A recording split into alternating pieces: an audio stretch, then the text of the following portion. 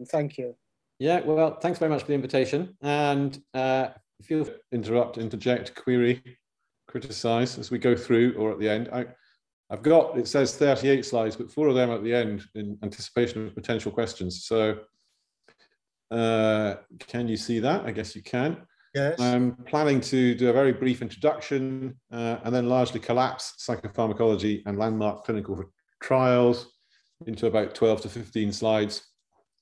The same for neuroimaging and genetics, and then a little bit of future gazing towards the end if there's time. I'm planning to talk for absolute maximum of 1 hour, hopefully slightly less. So there's plenty of time for conversations or an early bath if we prefer. So, you know, I'm not a big fan of the term biological psychiatry, I have to say. I don't really know what it means. Certainly if one was to regard biological psychiatry as the study of biology relevant to psychiatry, that's basically the whole of life. And Samuel Goose actually produced a very good paper on that with that exact title, or, you know, biological psychiatry, is there any other kind, in psychological medicine in the early 1990s, which is worth a read, although he was generally advocating for stressing the biological bits of psychiatry to medical students because that was the language they spoke and might actually be a recruitment aid. There is, of course, a journal called Biological Psychiatry, which I've published quite a lot in over the years. I think if there is such a thing as biological psychiatry, it's some kind of discipline attempting to find biomedical or biological explanations for and treatments, physical treatments for psychiatric disorders or mental disorders. It's also increasingly these days, it seems, a term of abuse. Nasty biological psychiatrists who have reductionistic approaches to mental illness and just concentrate on the brain. And I don't know any so-called or self-declared biological psychiatrists who have that kind of narrower view of mental illness, but maybe I do and I'm just not aware of it. So I'm going to cover psychopharmacology and landmark clinical trials and get cracking. And it's difficult to know where to start. In the chapter, I was given the task of going for 60 years from 1950 to 2010.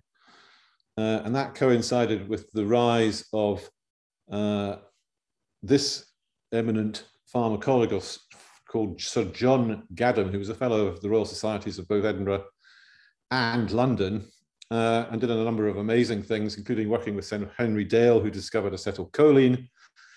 Gaddam himself co-discovered substance P. He was a Prof of Pharmacology in Cairo, UCL, at the University of London. He was then the Prof of Pharmacology in Edinburgh, spanning some 10 years or so before he moved to the Babraham Institute, now the Institute for Animal Research in Cambridge. And the reason for starting with him, apart from the fact that he's was at least partially an Edinburgh-based pharmacologist, and more on that in a minute, he was doing experiments with LSD, trying to work out how it worked. And he thought that that was probably something to do with serotonin receptors, especially 5-HT2A agonism. And indeed, it seems that most of the hallucinogens actually have 5-HT2 agonist effects. And 5-HT2A antagonism, as you know, was one of the models proposed for the atypical antipsychotic drugs, the so-called atypical antipsychotic drugs.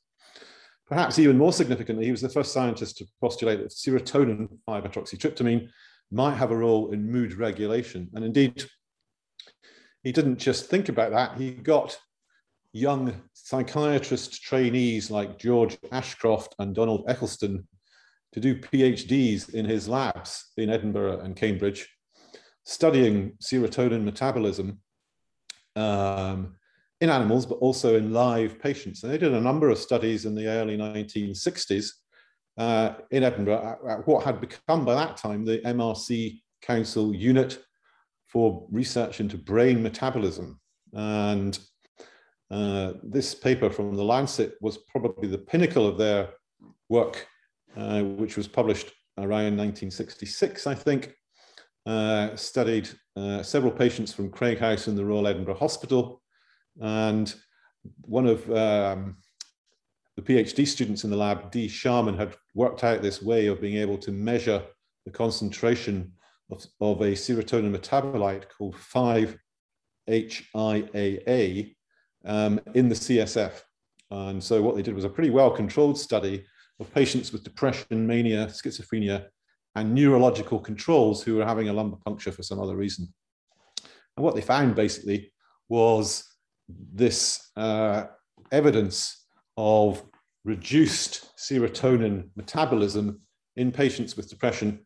And in subsequent studies, and partially this one, they showed that that was related to features of depression and actually remitted on treatment with antidepressants. There were a number of problems with that observation, not least it was non-specific. Similar things were evident and have since become evident in schizophrenia. The famous, or should I say infamous, monoamine theory of depression that they published in The Lancet in 1972 built on these kind of studies and a whole lot of other evidence, but has certainly not survived the test of time in its original simple version that, there is just a reduced turnover of monoamines like serotonin or noradrenaline in depression. That is the biology of depression, if you like, is just not that simple. It's probably more to do with, from a serotonin perspective, the stress response and modulating that, and it's obviously a lot more complicated than just serotonin. Ironically enough, the monoamine theory of schizophrenia, the dopamine theory of schizophrenia, is alive and kicking, and we'll come back to that a bit later. And even though these psychopharmacological investigations didn't lead to a diagnostic test or new treatments in themselves, what they did do through Donald Eccleston's work when he moved to Newcastle and came up with a serotonin cocktail on the second line of that abstract there, phenelzine, L-tryptophan, and lithium, which was shown in this randomized controlled trial and others to be effective in treatment-resistant depression. So it's a good example, if you like, of how biological studies of etiology or pathophysiology, even though they may not be true or entirely true, can have therapeutic spin-offs. And this serotonin, or sometimes called Newcastle cocktail, remains a viable treatment strategy in treatment-resistant depression. Now, around about the same time, obviously, as Gadam and others were working on the psychopharmacology of these conditions, the Medical Research Council put together a clinical psychiatry committee, which, as you can see there on the bottom right of the screen, include very many very eminent non-biological, non-psychiatrists. So you have people like John Bowlby, Dennis Hill, Linford Rees, there's Ferguson Roger, and others of note on the committee. I think Bradford Hill, Archie Cochrane, who were statisticians and epidemiologists. And what they did was an amazing study of more than 250 patients with depression. This was well before DSM-3 and ICD-10, when the categorization and classification of depression was a mess, but they defined their patients as essentially having depressed mood and a number of other features. And they were randomized to imipramine or an MAOI or ECT or placebo. And the long and the short of it was that the antidepressants worked, especially imipramine, but not quite as well as ECT. And some members of this group, including Michael Shepherd, went on to show that staying in a different population of exactly the same defined people with depression, staying on the antidepressants reduced relapse to a substantial extent. And it's still a kind of a pause for thought, I think, for me at least, that, some 55 years later, we're still arguing in some places, at least in the Twitter sphere, as to whether antidepressants work, whether it's all bias and placebo effects. And yet this and other studies, to my mind, are pretty persuasive that the drugs do work.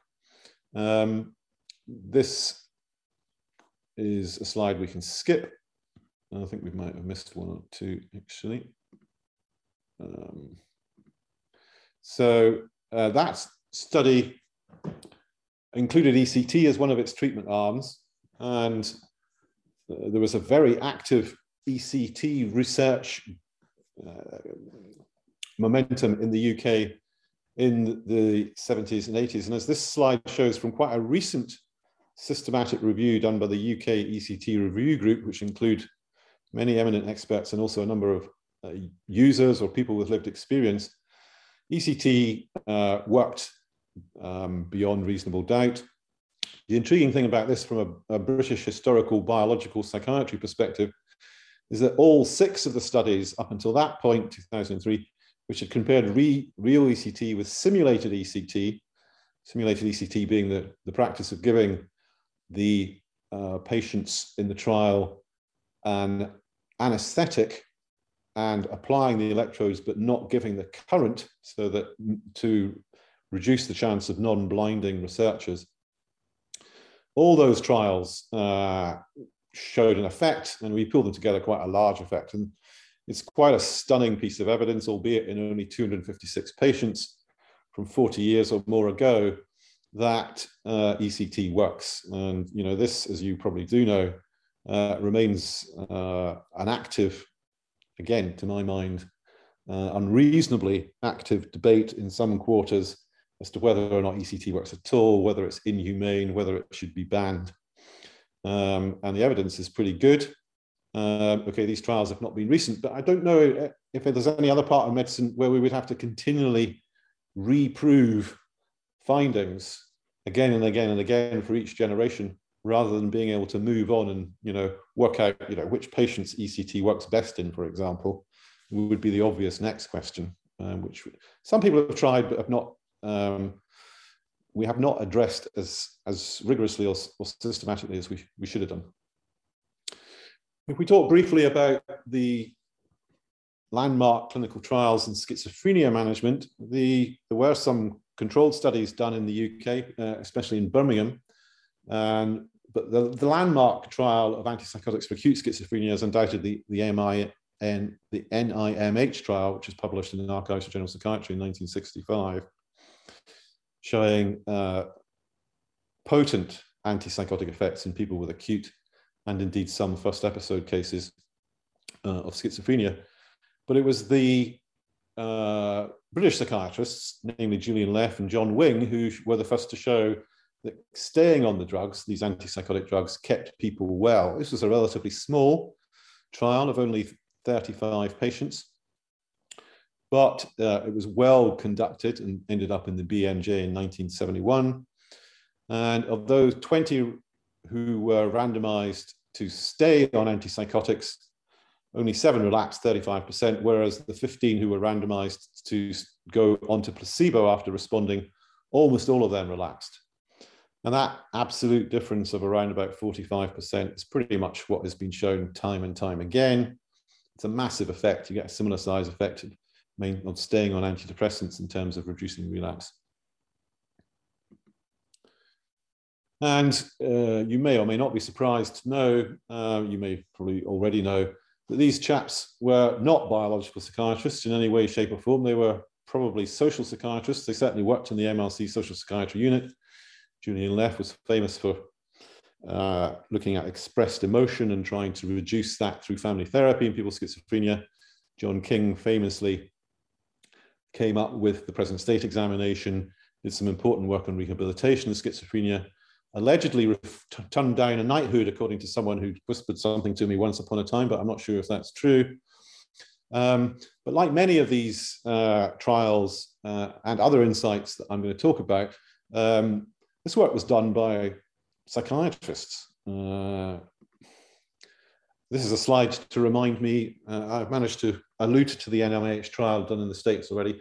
Obviously, not all the great work in biological psychiatry over the past 50 years has been done in the UK.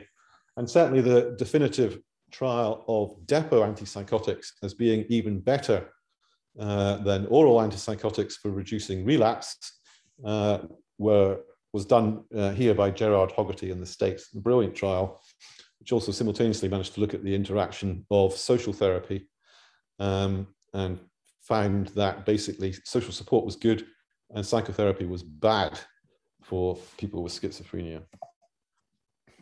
Psychoanalytical psychotherapy. I'm going to skip this slide.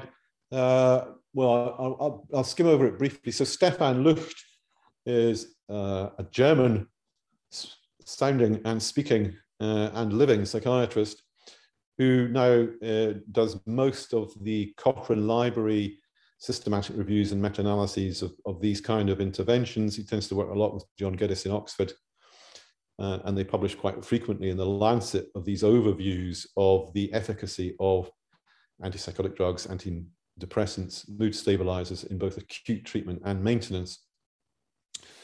And so this shows this at the top here. If my arrow is pointing in the right direction, can you see my arrow? Thumbs up. No, you can't see my arrow. So the very top line of that rather busy graph is about relapse over 7 to 12 months later. They found 24 trials in more than 2,000 patients in total. This average just study duration was 11 months. What this graph basically shows is that the drugs are much, much better than placebo at keeping people well or relapse-free by this definition. And the number needed to treat is around about 3. So you need to treat 3 people for one person to benefit that would not otherwise have benefited. That corresponds roughly to that 30 to 40% reduction in relapse I mentioned earlier. And certainly if you show, that's one of the most potent effects in all of medicine. If you describe that to neurologists and cardiologists, they are well impressed. None of the drugs that they use have anything like these potency of effects. And yet still in psychiatry, all too often, we seem rather apologetic about it or underuse it. I'm going to turn to imaging now. And I'm going to talk throughout, actually, going to talk mainly about depression and schizophrenia. I guess partly because they're most interesting to me, but partly because depression is the most common and schizophrenia arguably the most severe mental illness. When we come to imaging, I mean, if one was to talk about the neuroimaging advances in dementia, which I'm not going to other than briefly allude to them, there would be, I could give an even more positive account. And certainly, you know, CT and MRI, structural MRI are now routinely used in the assessment of people with dementia. There's a PET tracer that people like Ian McKeith in Newcastle and latterly Cambridge have developed for reliably diagnosing Lewy body dementia, for example. And that has important therapeutic implications because they're particularly sensitive to antipsychotics like risperidone. And now, indeed, although largely driven by American research, there are blood-based biomarkers for dementia and dementia risk. So I could give an even more positive account of neuroimaging as a measure of value in biological psychiatry, but I'm going to deal largely with schizophrenia and depression. Cover those 5 technologies there: computerized tomography, structural MRI, diffusion tensor imaging, functional MRI, and positron emission tomography. Very briefly, you may be relieved to hear. Anyone know who this guy on the right is? There's no... Hounsfield? Well done, Godfrey Hounsfield. He was a very interesting character. He went to work for EMI, Electronic and Medical Instruments Limited, straight from school, so he never went to university, and ended up getting a Nobel Prize for co-realizing that one could computationally combine X-rays of the head into an image of the brain. And actually, you can still see what I think is one of the original 3 CT scanners produced by EMI in the Science Museum in London. And as I think all of you will probably know, a young Glaswegian psychiatrist called Eve Johnston, who had by good fortune, worked with one of the first CT scanners, one of those first 3, because it was in Glasgow, and she was doing her house jobs with it. I forget which hospital at. She went to work with Tim Crowe at the MRC Clinical Research Centre at Northwick Park, just outside London. Tim said, I think a lot of these patients with schizophrenia seem a bit demented. Eve, why don't you go and scan them? And Julie, she did, which, as she has told me, involved picking up patients, at the crack of dawn all over London, driving them to Northwick Park for a CT scan. They then acquired images like these, and she and others would blindly trace the lateral ventricles, as you can see quite prominently there, particularly in the top images. And to increase the accuracy of these tracings on tracing paper, as the y-axis shows in this graph, it was an average of 4 measurements. So brain scan blind to identity. And what they showed in this famous study published in The Lancet in 1976 was that people with schizophrenia as a group on average, and actually in almost every case in this analysis, had enlarged lateral ventricles, as codified here as a ventricular to brain ratio. And that's one of the best replicated imaging findings in schizophrenia. It correlates, as Sean Lewis and Robin Murray showed in a brilliant review article in the British Journal of Psychiatry in 1990. In almost every study, it correlates with cognitive impairment in schizophrenia, and that doesn't make any surprise to me. We can look at this kind of relationship between brain structure and function, particularly cognition, more sophisticatedly now with DTI. But I think the reduced white matter that ventricular enlargement captures is fundamentally bad for your intellect and particularly for your reaction time.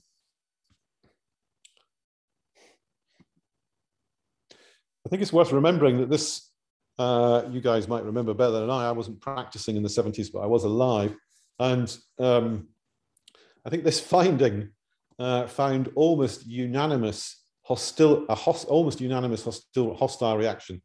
So Ronnie Lang was still in his pomp, or maybe not quite in his pomp, but he was still very influential. I do love this quote from his book 10 years earlier. We do not accept schizophrenia as being a biochemical neurophysiological fact, and we regard it as a palpable error to regard it as such. Nor do we assume its existence, nor do we adopt it as a hypothesis. We propose no model of it. I think that's okay as far as it goes. I'm not sure that we know, as may become evident over the next few minutes, that much about the pathophysiology of schizophrenia per se. Schizophrenia is just a convenient working hypothesis. But we certainly do know that people with the label of schizophrenia have various abnormalities at a group level in brain structure and function that are related to key experiences that they have. And that comes largely from structural magnetic resonance imaging. Now, again, rather like CT, there was some very fundamental work in developing this technology done in medical physics departments around the UK, particularly by John Mallard in Aberdeen, where I trained, and by Peter Mansfield in Nottingham. And again, Peter Mansfield ended up co-getting a Nobel Prize for his role in the development of MRI. But we never had, and we certainly don't now, have an MRI machine manufacturer based in the UK. It's another piece of UK genius, if you like, that's been exploited by companies based elsewhere, particularly in the USA.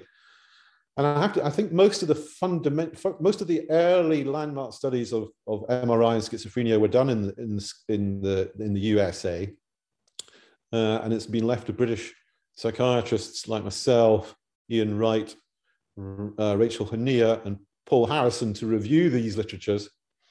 But it's very consistent that people with schizophrenia as a group have reductions of whole brain volume by about 3%, more reductions in parts of the prefrontal and temporal lobes.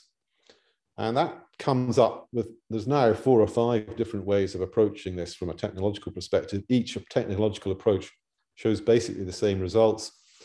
So it's got that type of concurrent validity, if you like. Perhaps more important, Paul Harrison and others have shown that you find the same when you look at post-mortem studies of people with schizophrenia, when you look at the whole brain volume. And there's been a recent systematic review of the hippocampal post-mortem literature showing a similar greater reduction in that. Perhaps most intriguingly are the reviews done here at the bottom paragraph of studies which very consistently show that a reduced volume of your superior temporal gyrus kind of close to Wernicke's speech reception or recognition area, is correlated with the severity of your positive symptoms, and especially of hallucinations, and particularly auditory verbal hallucinations. And I think I don't think that fact, if I can call it that, is as widely appreciated as it should be.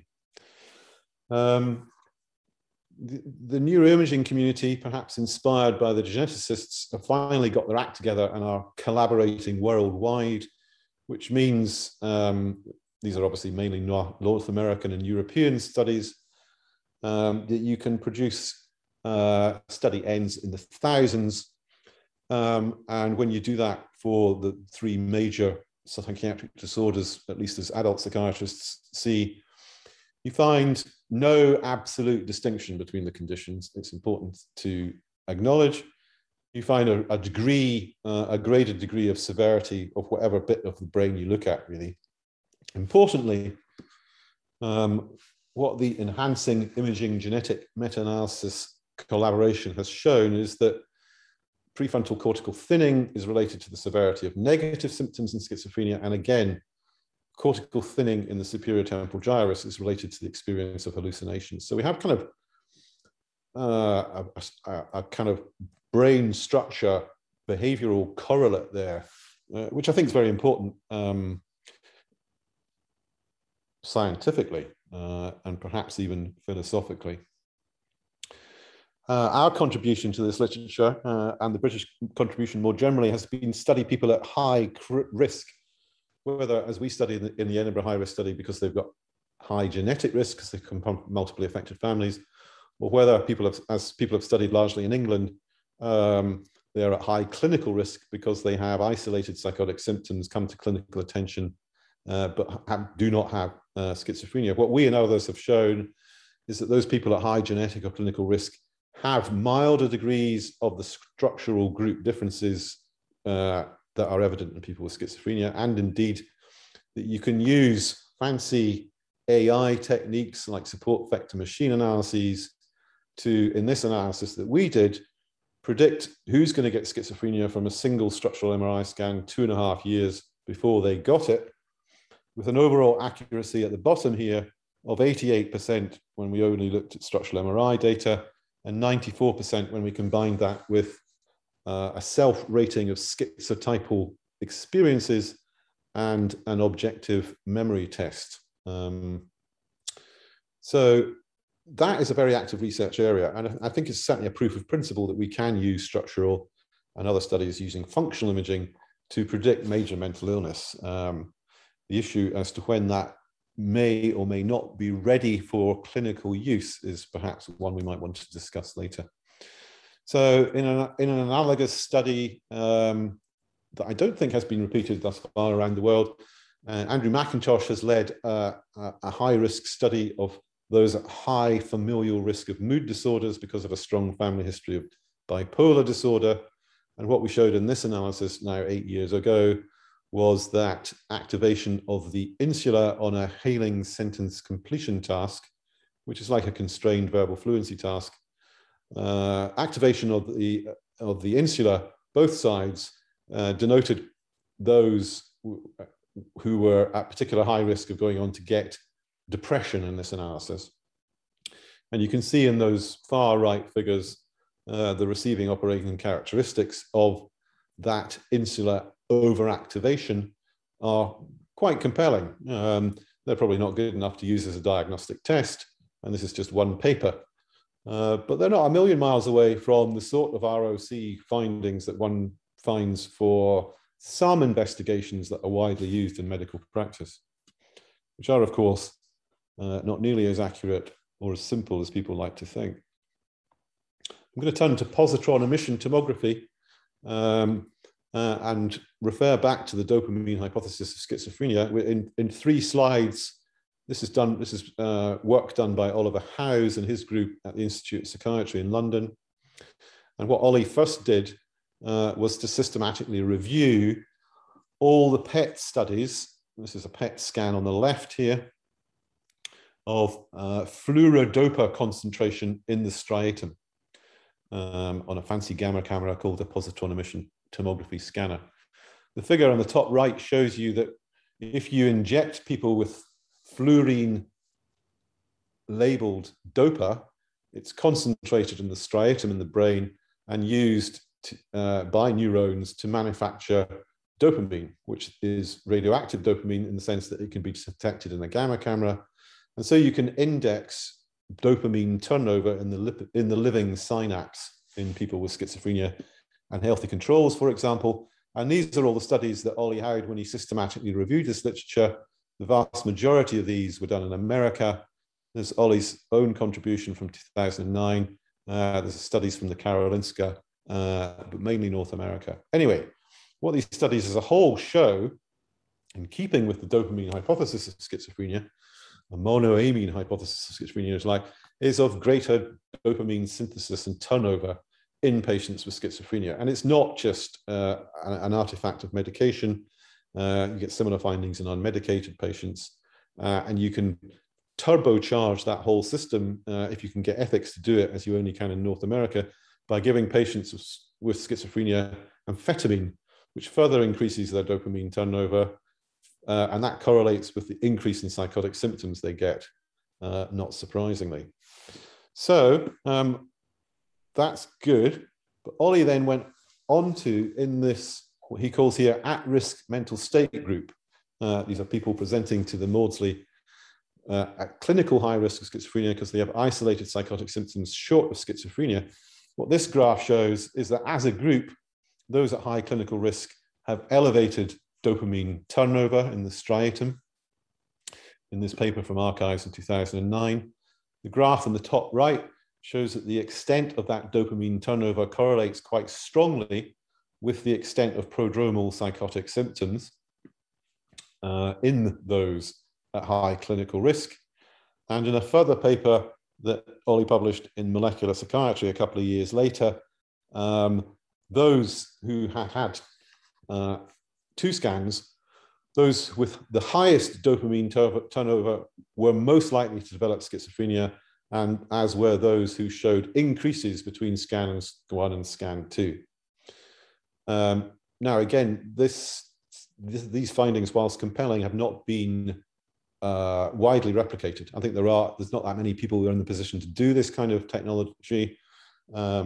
Where they have, they've generally found an elevated dopamine turnover in those at high risk of schizophrenia.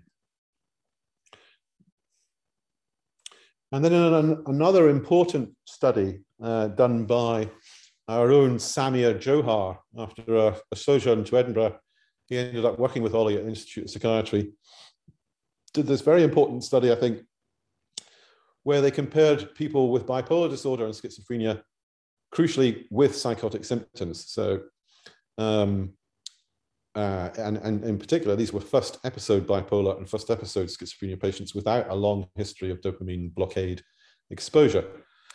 So what this shows is basically a similarly increased dopamine turnover in those with bipolar disorder and psychotic symptoms as one sees in schizophrenia. So it's not so much a dopamine theory of schizophrenia as a dopamine theory of psychotic symptoms, or psychosis, if you like. And the intriguing thing is what makes those 2 conditions different, if you believe, as I do, in those 2 conditions being fundamentally different. And indeed, the fact that one responds to lithium and the other doesn't would suggest that has some mileage as a concept. I suspect it's neurodevelopmental disruption of one sort or another that underpins schizophrenia, and it's circadian disruption that underpins bipolar disorder and perhaps other mood disorders, as was just spent 3 days talking about in a Wellcome Trust sponsored symposium. So I'm going to turn to genetics. I seem to be getting through this admirably quickly, hopefully not too quickly. I think arguably the British contribution to psychiatric genetics has been even stronger than that to imaging or psychopharmacology. Perhaps not quite as strong as it has been to landmark clinical trials. But so if one goes back to the landmark paper by Gottesman and Shields, where with the assistance of Elliot Slater at the Institute, who had kept a 16-year record of twins that he had seen at the Institute. They were able to show, beyond reasonable doubt that schizophrenia ran in families, and begin work that was continued by Peter McGovern and others, and latterly Mike Owen at the Institute before Mike Owen and others moved to Cardiff, showing, that schizophrenia and bipolar disorder have very high heritabilities of around about 70 to 80%, as indeed do autism and ADHD.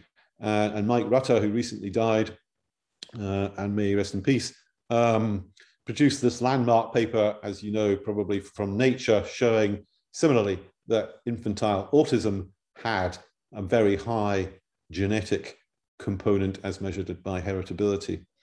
If one fast forwards some 30 years or so, the Wellcome Trust Trace Control Consortium, which was led by the psychiatric geneticists in Cardiff, Mike Owen and Mick O'Donovan and Nick Craddock, amongst many other scientists and geneticists, it has to be said, they produced the first gene of robust signal that was actually associated with bipolar disorder, where they looked at 7 common diseases, including Crohn's, rheumatoid, myocardial infarction, and a couple of others.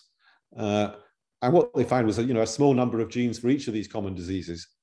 These are single nucleotide polymorphisms. These are common genes that we all have, but only in some of us they seem to kind of increase the risk to get a diagnosable disorder beyond some threshold.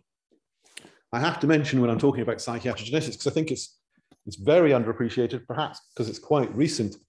If you look at the bottom line of this slide, the amazing Deciphering Developmental Disorders study, which was done at UK-based NHS clinical genetics services, studied more than 1,000 kids with various developmental disorders, including intellectual disability, very often as part of their syndromes.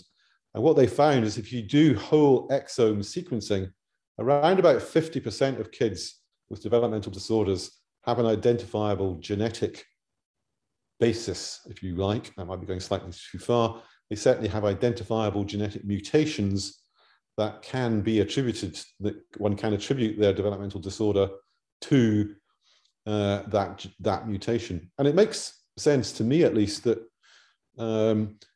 intellectual deficiency or learning disability is probably the most organic or biological bit of psychiatry. And that genetic study would be in keeping with that kind of view.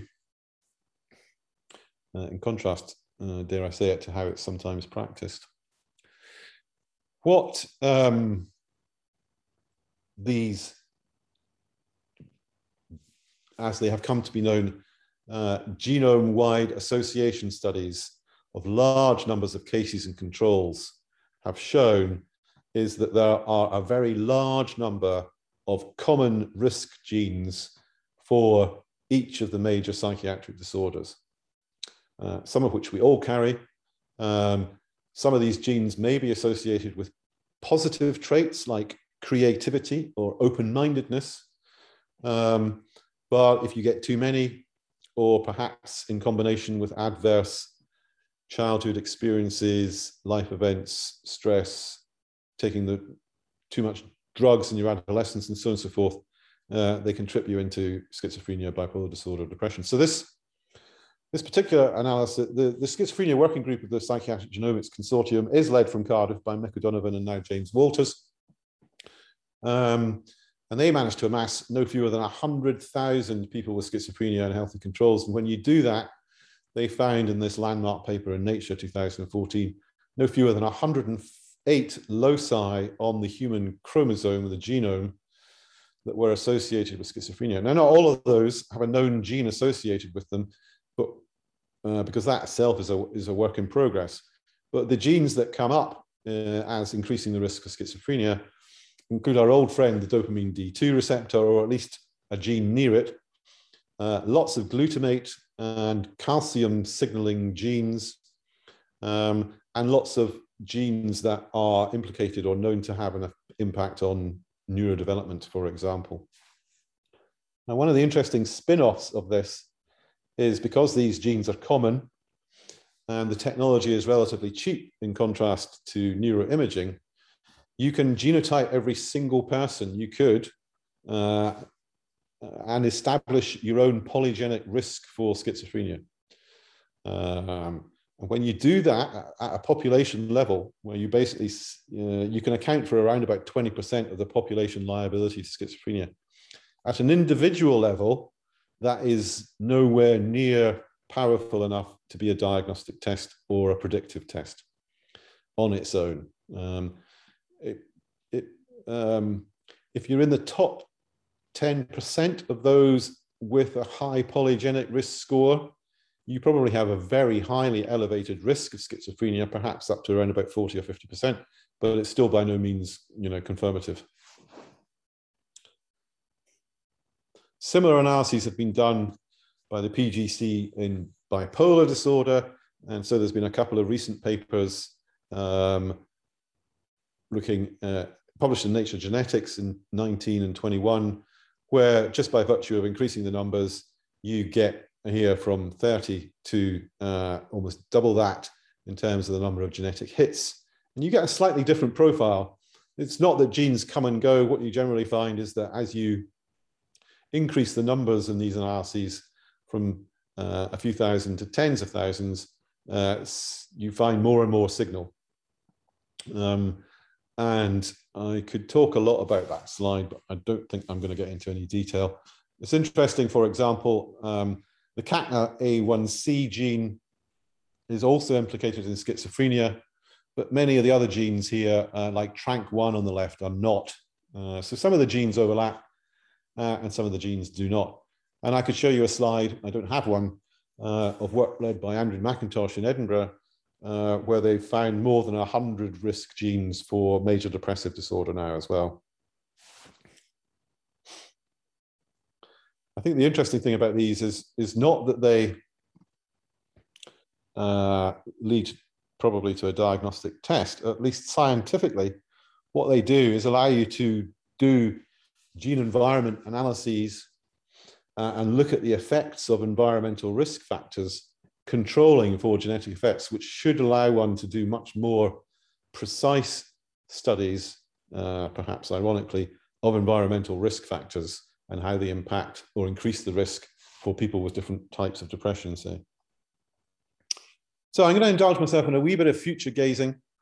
As I probably alluded to, I don't personally believe in biology and nothing but biology. I think biology has a role to play. And I'm going to give you a couple of examples of where I think some advances may come in the next few years. So one of the problems that we share with neurology in studying the brain, or in our case, the brain stroke mind, is access to the organ of interest, which is very difficult, if not impossible, in any direct sense. You're never going to be able to biopsy the brain in the way that you can biopsy just about any other organ of interest in medicine. But with the rise of stem cell biology and the development of organoids, for example, in this work done in Edinburgh by Mandy Johnson, you can begin to study the effects of risk genes. So here we're talking about a copy number variation, which is an extra copy or a lesser copy of a gene here in a condition called 16p1311 microduplication. And what Mandy showed was that in very small numbers, in these very high-tech and expensive studies, where it costs several £1,000s a week to feed the cells, so in only 3 cases with this microduplication, the organoids developed much more slowly as a result, it would seem, of this microduplication. And you see this, this kind of picture quite commonly. What this might allow us to do is study the effects of various drug treatments in terms of augmenting brain growth, although that is obviously risky. So what Mandy did, for example, was partially rescue this proliferation deficit by giving the cells an NF-kappa beta stimulant. If you give NF-kappa beta stimulants to humans, they promptly develop epilepsy.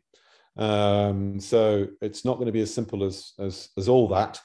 But at the very least, it's a scientific model, and as a test bed for future drugs, it's going to be useful. It's very interesting to me, at least, that I think 3 or 4 studies looking at hippocampal stem cells from patients with bipolar disorder have shown hyperexcitability, as it's called, of hippocampal neurons, which at least in some studies can be rescued by lithium. And so this kind of high-tech approach might be another way to refine our search or study of how the drugs that we know work, how they work, because we still don't know that for antidepressants and lithium. Last couple of future gazing slides. So this slide's about the rise of data science. This is analysis we did in a mere 2,864 brain scans from people in the UK Biobank sample. UK Biobank, as you may know, is collecting a massive amount of data in 500,000 UK inhabitants, largely over the age of 40, which is not ideal, but it's still worthwhile. There will be ultimately 50,000 or more brain scans to look at. And so whilst psychiatric patients are relatively undersampled and can't really be studied in large numbers in themselves, there's less than 1,000 people in UK Biobank with schizophrenia, less than 1,000 with bipolar, and only a few thousand with depression.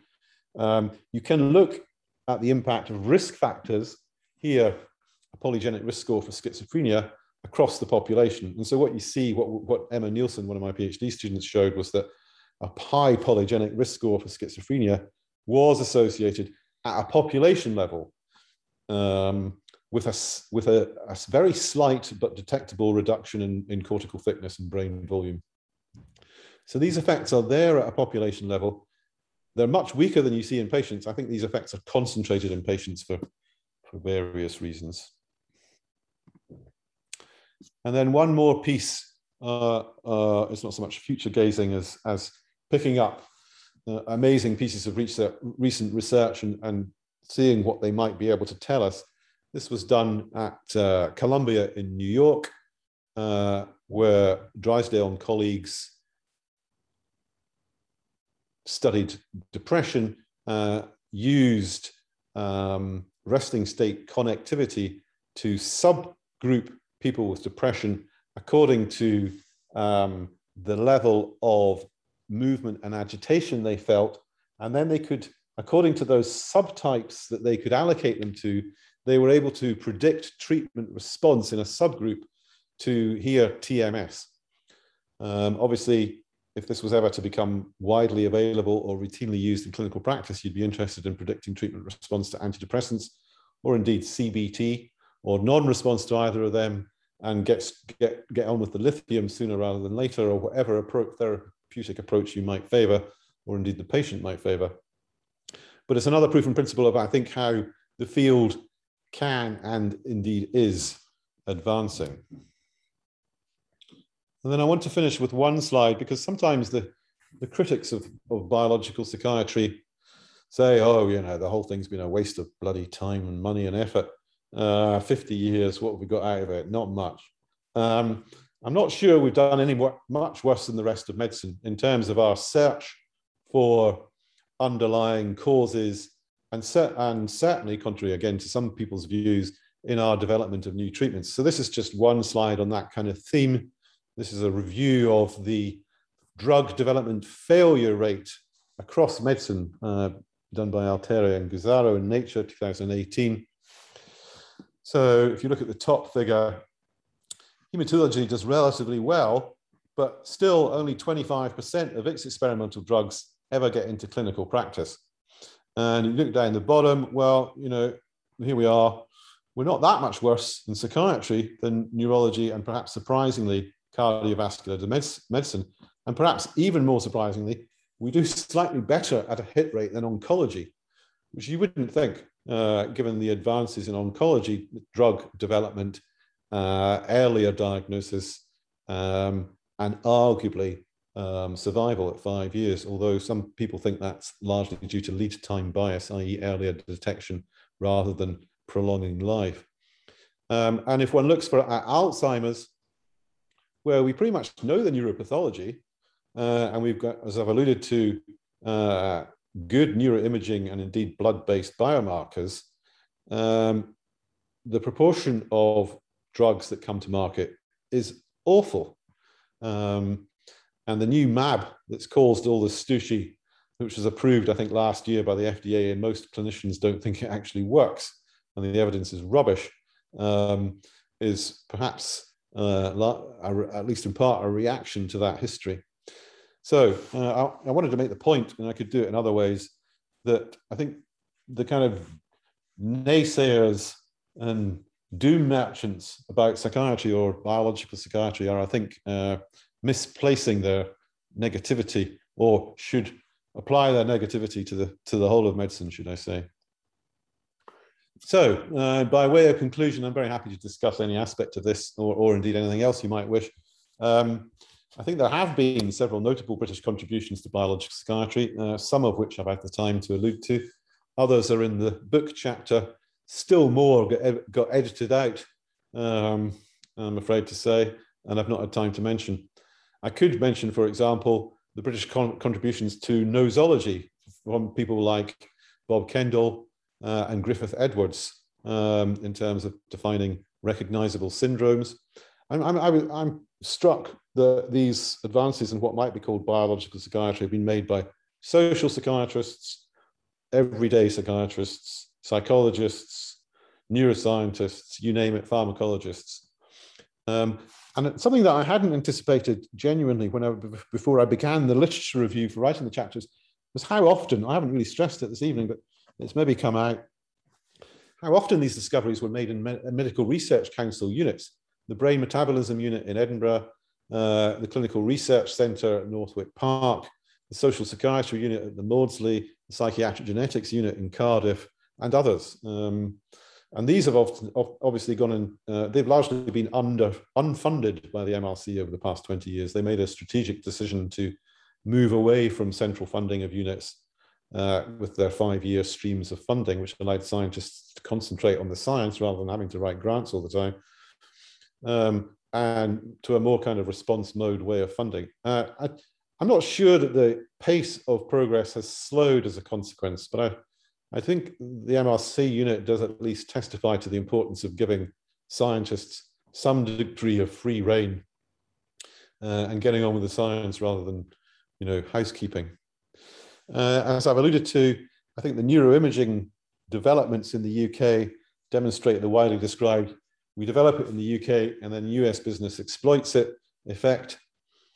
I think the pathophysiological studies, like the dopamine studies of schizophrenia, less persuasively the serotonin and monoamine and cortisol stories about depression, although they've not been conclusive, and they've certainly not in themselves led to any new drug developments as yet, they do have explanatory value. And I think, just like diagnoses, sometimes we need things to tell our patients. And whilst I would not want to mislead patients into thinking, oh, yeah, we know depression is, a reduction in the availability of serotonin and noradrenaline in the brain, I think we can legitimately claim that those are involved, and studies such as those done by the geneticists and the brain imaging scientists show that there is some biological, in quotes, or organic, in quotes,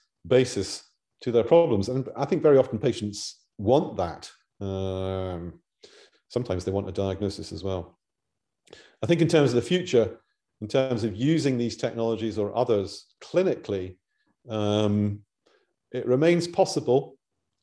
I'm not quite sure whether it's probable anymore because of the expense of these approaches, but it's certainly possible, given no financial constraints, that one could end up using genetic imaging and clinical features combined to predict things like early diagnosis, who might respond to particular treatments, and outcome. That depends, however, on adequate funding for mental health research as a whole. I don't think there's any accident that in the UK and the USA, most mental health research funding has gone to schizophrenia research, and we know more about schizophrenia than in the other conditions. It's not a coincidence. You know, research is costly, but, you know, to my mind at least, a worthwhile endeavor. So I shall stop there and gladly take any questions or comments. Thanks, Stephen. That was brilliant. A tour de force. Although this audience is small, I will certainly be recommending this recording to all and sundry, particularly my trainees of the future. I thought that was absolutely excellent, and I really enjoyed your chapter and learned a lot from it. I've got loads of questions, but let's throw it out to the others.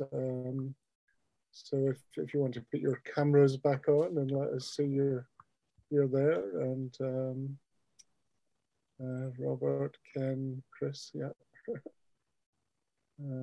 David's there, yeah. David, do you have? Well, I was just wondering, actually, Stephen, if you took your slides down, then perhaps we could see one another. But all right. Oh, yes, of course. I'm in charge of that. Sorry. Yeah. Stop. A quick question. Just see each other? Yeah, lovely. Just at the end there, you're saying that the success rate of anti-dementia drugs turns out to be something like 2%, which is way below even the other specialties that you outlined there. So, yeah. So what's that about? Is there a reason for that, despite the effort? I think there's quite a lot of reasons for it. So I'm going to quote Ian Reid, may he rest in peace, who was in Edinburgh for a while, and then Dundee and Aberdeen, died prematurely. He said, you know, very memorably, whilst we were having a fag outside at some conference, you know, if you've ever seen or held a dementia brain, and you think about trying to treat that in terms of reversing the biology, forget it. You know, it's just too late.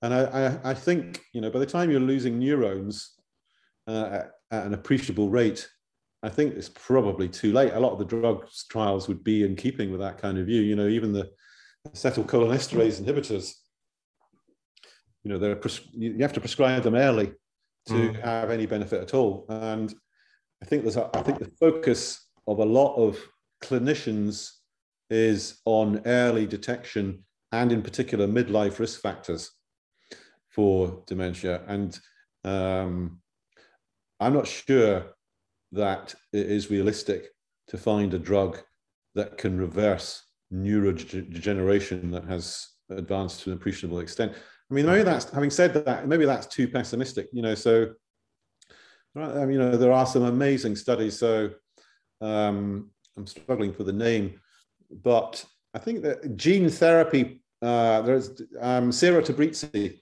who was in Edinburgh, is now at University College London, has done an amazing trial of gene therapy for Huntington's chorea, relatively early, but after the onset of clearly, you know, significant clinical features, and did manage to find some improvements.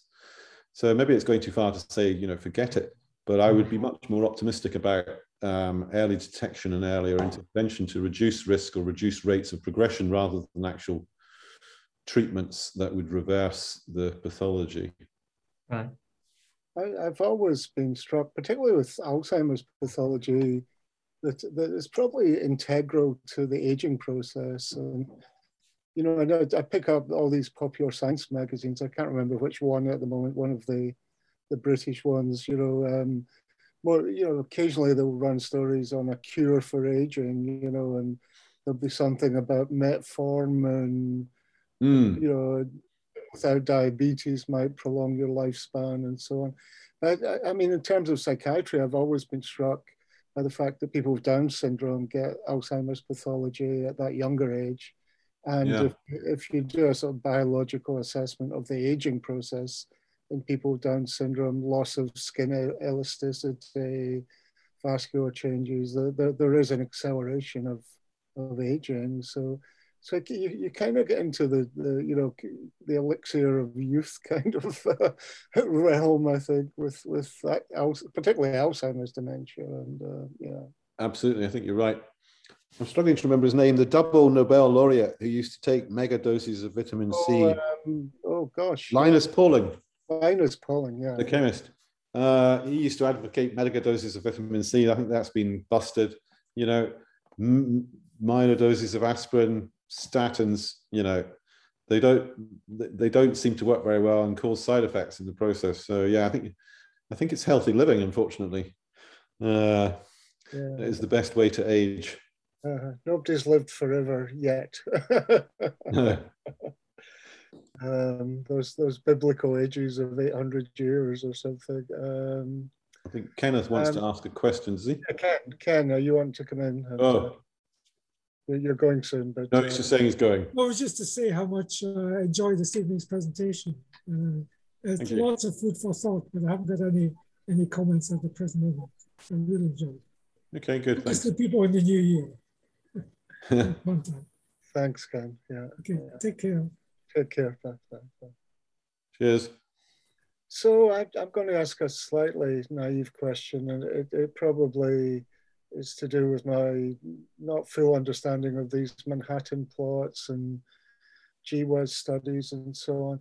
But within that, you know, let me see if I get this right. The human genome, 40,000 genes, maybe 20,000 are to do with the brain. So we're looking for these genes that might link to schizophrenia, bipolar. So how do you analyze for patterns? You know, like 10 genes that might be off in one individual. That you know, is that all taken care of statistically in these analyses, or could there be subsets where gene X, Y, and Z interact with each other and increase your risk? And you know, I kind of, you know, kind of needle in a haystack type stuff. Yeah, well, I mean, I think you're asking the questions that the current generation of researchers are kind of asking.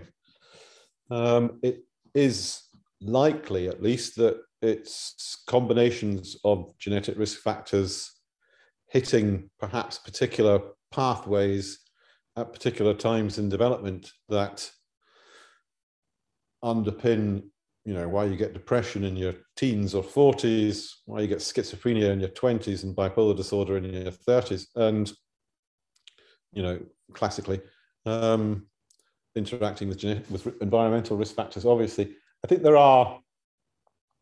So, you know, we're doing analyses, for example, trying to target genes which are known to have immune functions, to see if, which is a subset of a relatively small subset of those genes that have been identified as risk factors for schizophrenia or depression, to see if they might constitute a subgroup of people at risk or identify a particular biological process.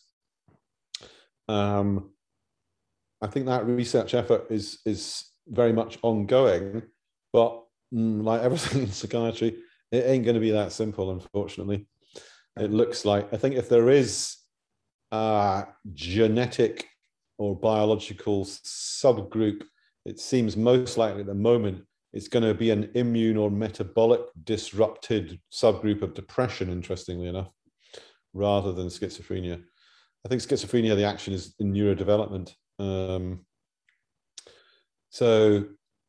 But the genetics is, you know, there's a lot of elements to it. So these copy number variations that I mentioned, where people have basically an extra copy of a gene or lack a copy of a gene, they probably account for maybe 2 or 3% of cases with schizophrenia.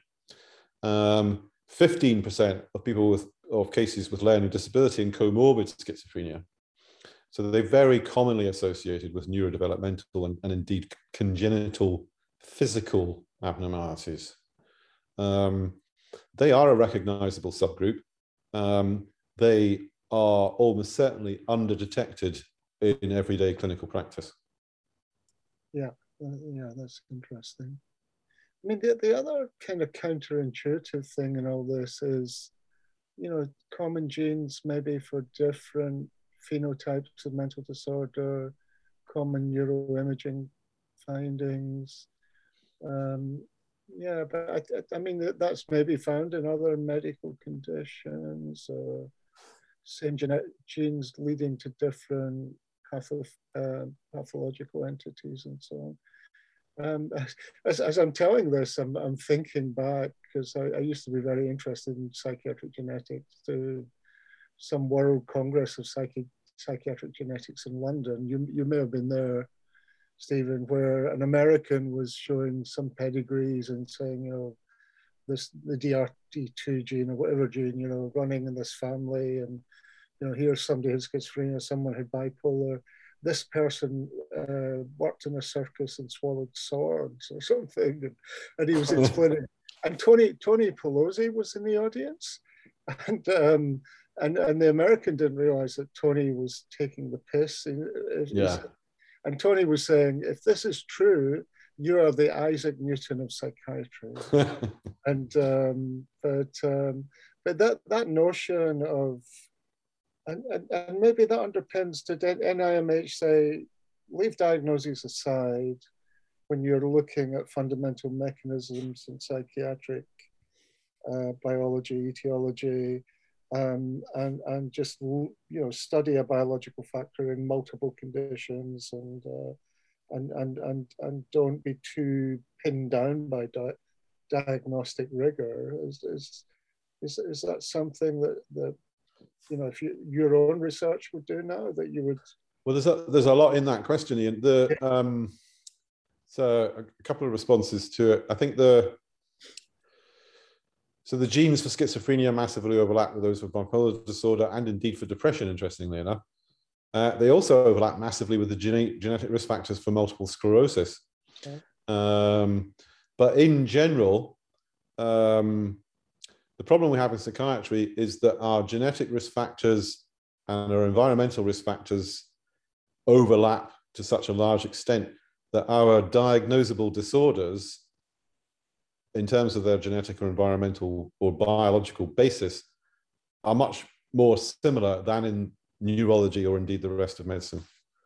So the disease processes, assuming there are some, which I think there probably are, or at least, you know, biological pathway disruptions that underpin the symptoms that manifest as the syndromes we diagnose, I think they are detectable and could be dissociable. And part of it is just plugging away, doing large enough, well enough funded research studies that can actually be definitive, rather than too many small Me Too type studies, which are, you know, bedevil the field of psychiatry, just as in most other parts of medicine, to be honest. I mean, cardiology and neurology stand out as different because they've got their act together to do massive trials and massive studies better than the rest of medicine. But psychiatry is better off than many other aspects of medicine in that regard.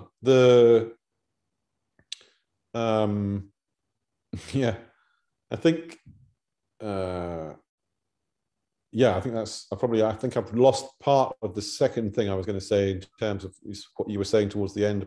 Doing research with not, you know, broadening the net, not I think so. This has been you know, clinicians need diagnoses, I think.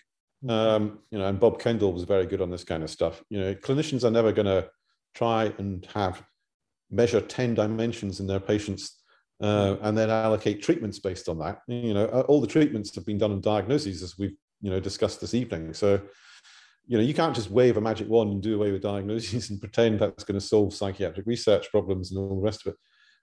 I'm open to the possibility of researching things like RDocs as add-ons that may provide additional value in terms of predicting treatment response or outcome. And if in time they become better than diagnoses, great.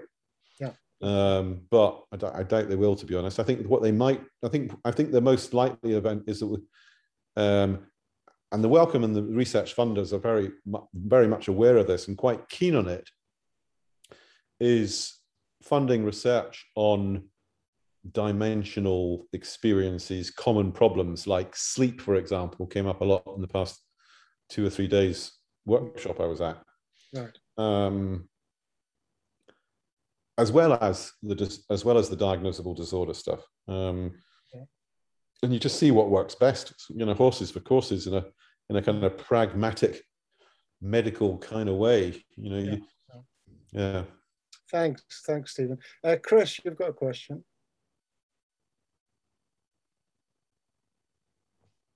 Hi, Prof Lawrie. Thank you very much. That was really insightful and interesting. I hope I could maybe just play devil's advocate a little bit. Go for it. That said, at the same time, it is actually my view. So, okay. My concern,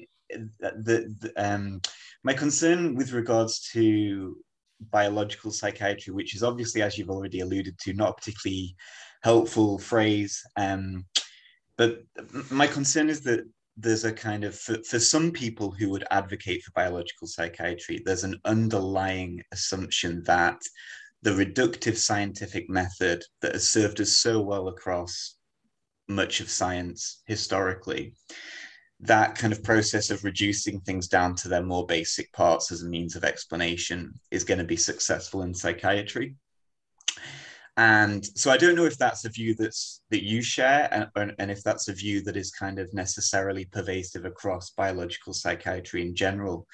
But my concern is if the mind is, and it's a big if, but if we think of the mind as a dynamical system that has emergent properties, there's good reason to think that we might not find dysfunction at the level of the brain. So even though the mind emerges from the brain, the levels of dysfunction might be at a different level, so to speak. So I suppose it was just to hear your thoughts on that. And I suppose grounding all of that is the kind of philosophical questions of the relationship to the mind and brain and so on and so forth. Yeah. Yeah, it's an interesting question. I could respond in quite a lot of different ways. I read quite a lot of philosophy in the 1990s about the kind of mind-brain problem, and kind of concluded, well, we hadn't really discovered much, but at least philosophers had a very clear way of thinking about the problem. And, you know, that kind of rigorous philosophical approach to science generally, let's say, has a lot to be said to it in terms of ensuring that one is thinking clearly about things. And then I started reading about, I don't know if you've come across this, Bayesian or predictive processing approaches to the mind-brain interface. And I find them compelling in a way that is quite exciting, actually. And there is a lot of what people call computational psychiatry work ongoing. I wouldn't say that the field in general has arrived at any degree of consensus in terms of kind of consistently replicated findings, but it seems quite persuasive, and there's enough research to support the view that you know, it's not so much the mind and brain are dissociable, they're kind of the two sides of the same coin almost.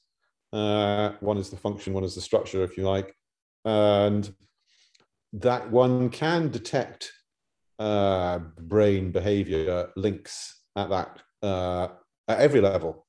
So I gave the example of, you know, structural brain to auditory verbal hallucinations. There's a few missing links in between there, obviously, but approaches like computational psychiatry, Bayesian approaches to the mind brain and predictive processing can bridge those gaps. So I'm not sure what I would say we need. So I'm inclined to disagree with the view that, you know, reductionism is bad, useless, hopeless. I think, you know, as I've tried to demonstrate again, you know, in some ways, some of these kind of reductionist approaches I've talked about have yielded, you know, there is some biological validity to schizophrenia in terms of its genetic basis, for example. You know, I don't really care whether we call it schizophrenia or psychosis, and hopefully we'll subtype it in the future in some useful therapeutic ways. So I don't think I would disagree with the view that the whole project is flawed or hopeless, but I'm certainly open to the possibility that there are better ways of thinking about the problems and better ways of analyzing them. I think all these concepts like schizophrenia, bipolar, they're kind of working hypotheses, aren't they? Or they're working models, which have stood the test of some time. But you hope, as in the rest of medicine, really, that you hope to do away with them. So, you know, I had hoped when I was your age that we might have got away from the group of schizophrenias by now, but we haven't. You have to wait until something better comes along. And I don't, you know, so it's not that I think that I guess I've got an integrative way of approaching these problems. I don't think the mind-brain interface is, you know, insoluble. I do think that, you know, what you might call reductionistic technologies have a role to play.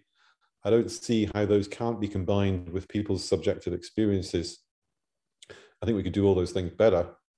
And it's good to question them, but I don't want to, you know, throw the baby out with the bathwater.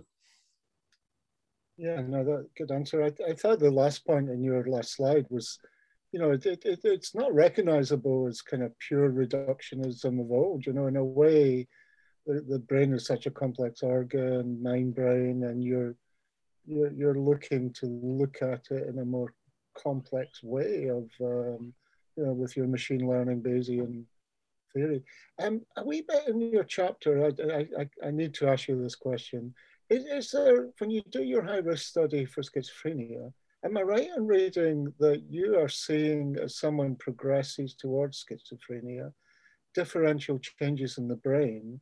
So in a way, the sort of smoking gun of, you know, this person's progressing to schizophrenia, this bit of the brain is either shrinking or not developing as quickly, which I think is quite an astounding argument for the biological element in schizophrenia.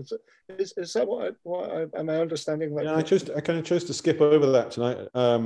Yeah, a bit involved to get into, but I'm happy to get into it now as briefly as I can. I think yes is the short answer. There are definitely dynamic changes in the studies that have been done. There's not that many, and they're relatively small.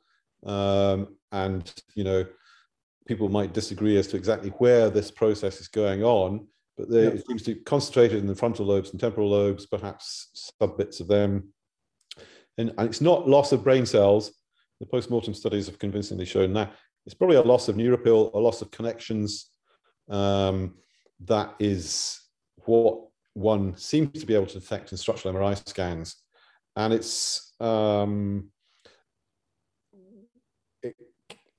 we showed in one study, quite surprisingly, concerningly, alarming rates of reduction in brain size of various bits that were correlated with the increasing severity of delusions and hallucinations, particularly in the prefrontal lobes. Sorry, Stephen. Yeah. So I think those are probably not irreversible changes, unlike Alzheimer's disease, as we were talking. I think you know, I'm not sure that's the biology of, it's probably not the biology of schizophrenia. It may be the biology of stress. And it may, what we may be marking there is an impact of stress on parts of the brain that tip into psychosis for people with other vulnerabilities. Yeah, yeah. Because in this, I mean, I'll let you away shortly, but in this series of seminars, you may or may not know, my mother had schizophrenia from when I was 3 years old. I remember you saying that, yeah.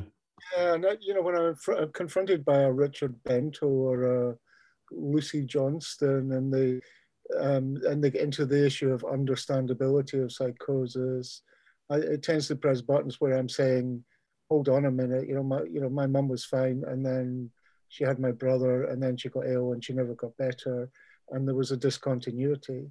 So this Lingian notion, romantic notion of somehow psychosis is understandable, you know, I really struggle to deal with that. And I think a finding like you've just described helps explain the biological nature of schizophrenia, which I really do believe in from personal experience. But Anyway, that's my little thing. I've got more time for Richard than Lucy because he's more of an empiricist. I think sometimes psychosis is explicable, but sometimes it isn't. You know, just like sometimes people have a relapse of depression and it seems to be related to stress or life events, and sometimes it just happens out of the blue for no good reason. And you know, we have to be open to both possibilities. Obviously, I think if you see relatively mild cases in psychotherapy trials, for example, rather than inpatient IPCU wards, I think the psychosis is likely to be more explainable or understandable. Thank you. And another take on home message is the drugs do work. I have a picture on my wall in my office of a lady who was in Gartnavel in 1890. The picture was put in her case note. She undoubtedly, from reading her case note, had agitated depression. She went into the hospital for 3 years. Her husband took her home unchanged after 3 years. And antidepressants work, ECT works. We have made progress, is what that picture is saying to me. And your talk tonight very much underlined the fact that psychiatric drugs do make a difference. So I'm very grateful for that. I think the biological strand of psychiatry, we just need to keep going. You know, it may not be in our lifetime, but maybe one day we will get that more definitive etiological understanding of severe psychosis. I can't thank you enough. I small audience, but this was wonderful, and we will get you a larger audience virtually, I promise. Yes, thank you very much. Really fascinating. Really good. Thank you. Yeah, as a chair, I think we've had great standards to these talks, and this was another great talk. So thanks for giving up part of your evening, Stephen. Thank you. Thank you very much. Thank you.